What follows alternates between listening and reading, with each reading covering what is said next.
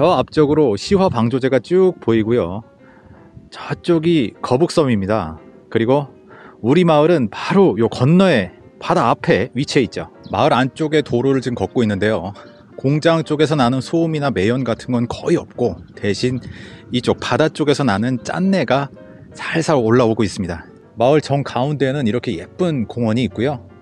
요 바로 맞은편에 바다가 보이고 있습니다. 와, 이 집과 바다 사이에 가운데 완충 녹지가 있습니다. 그래서 방풍림도 있고요. 저 방풍림이 얼마나 바람을 막아줄지는 모르겠지만요. 바다 앞쪽으로는 이렇게 걷기 좋은 산책로, 저쪽으로는 자전거 길도 잘 되어 있습니다. 마을 가장 끝 라인인데요.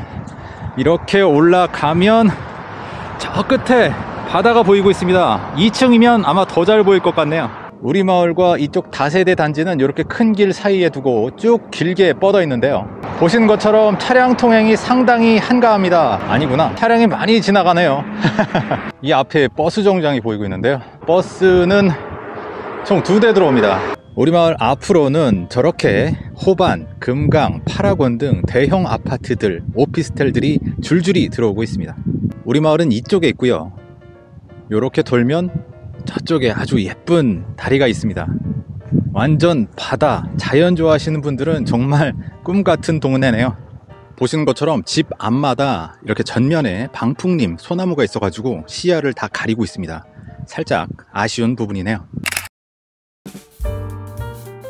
바닷가 전원마을, 장단점 뚜렷하죠. 장점이라면 역시 멋진 조망, 단점은 습도, 관광객, 해충, 모기 등이 있겠습니다. 특히 이 주변은 완전 레포트 천국. 거북선뿐만 아니라 요 마을 앞까지 자전거 도로, 산책로 아주 그냥 끝내줍니다.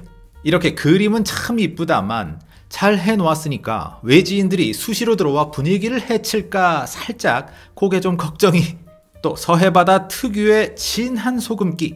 실제로 몇 바퀴 돌다 보니까 손이 금방 끈적해지더군요. 아, 제가 손에 땀이 좀 많아서 그런가요? 하여간 꼭 참고하시고요. 추가로 이 근방엔 세계적인 철새 도래지가 있죠. 그래서 새똥 문제도 자주 거론되고요. 같은 이유로 수도권 제2순환로가 계속 미뤄지고 있기도 하죠. 그러다 보니 주변 인프라는 거의 전멸. 아직도 이렇게 마을에 집들이 별로 없는 건 토지주 분들이 더 잘 아시고 건축을 그닥 서두르지 않아서인 듯 합니다. 위치는 시흥시 시화호환경문화센터 바로 옆인데요. 찾아오실 땐 요 문화센터를 찍고 오시면 되겠습니다. 향은 마을 전체가 남서쪽을 바라보고 있고요. 시행사는 수자원공사, 2015년 분양한 땅으로 필지수는 136개, 상당히 크죠. 면적은 80에서 105평, 모두 1종 전용 주거지역. 2층 이하 다가구는 안 되고요. 단독만 됩니다. 또 당연히 도시가스 들어오고요. 일단 오른쪽으로 평택 시흥 고속도로가 있는데요. 거기서 바로 영동 고속도로까지 얹을 수 있습니다.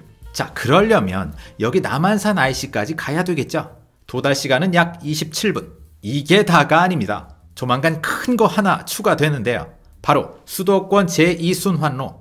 요렇게 들어와서 바로 이쪽에 나들목이 예정되어 있죠. 하지만 현재 람사르 습지 훼손 문제로 첫 삽도 못 든 상태니 요거 참고하시고요. 버스는 총 2대 오지만 노선이 중복돼서 실질적으로는 한 대만 운행됩니다. 가장 가까운 정왕역까지는 약 40분 정도 걸리네요. 학교 반경 3km 이내 아무것도 없습니다. 근데 이것도 근처에 아파트가 들어서니까 당연히 곧 생기겠죠. 위치는 바로 여긴데요. 현재까지 계획상 초, 중학교 예정되어 있습니다.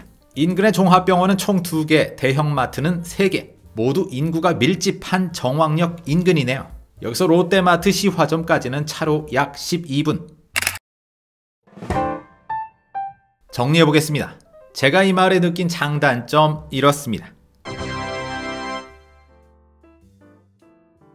시화 MTV, 단독 전원주택을 떠나 앞으로 기대가 많이 되는 지역이죠. 조금만 내려가면 또 송산 그린시티와 연결되기도 하고요. 투자처로도 인기가 많은 지역이니까 여러모로 고려해 보시기 바랍니다. 아, 영상에서 잘못된 점, 추가할 점 있으시다고요? 그럼 바로 댓글 부탁드립니다. 답사는 함께 할수록 좋으니까요. 그럼 여기까지. 주거독립 만세!